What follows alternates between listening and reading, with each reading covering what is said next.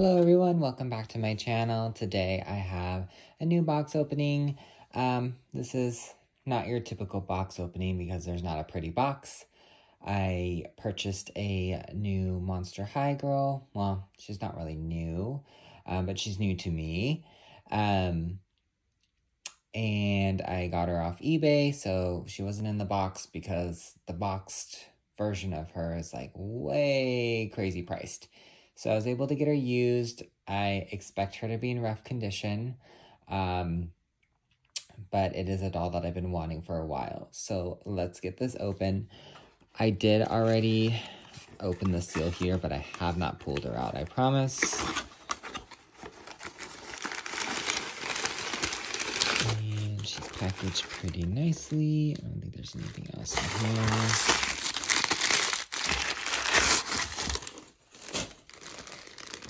All right, so this is Elissabat, I think is how you say her name. I fell in love with her look, and first of all, I love vampires. Like, vampires is my shit. And I just love how she looks. I did know that she needed some restyling. There's some like weird gel in here. But I like that she had her full outfit. For some reason I was finding her in like just this one piece without the sleeves, so I'm glad I found like a whole set of her. Boots are super cool, very good condition there. Clothes, I don't smell anything, but she will definitely need a bath and restyle for sure. Let me move this down. All right, yeah. So, here she is up close, better lighting, you know, instead of me just trying to bring her up to the camera. I noticed she's got like some seams on her legs. I've never really noticed that with Monster High dolls, but maybe that's a thing. I'm not really sure.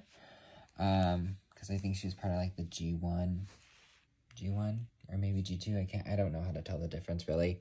But overall, I'm very happy with her, and glad I got her for a decent price. She was like selling on Amazon for like $200 brand new, eBay's, you know, in the box, like over $100.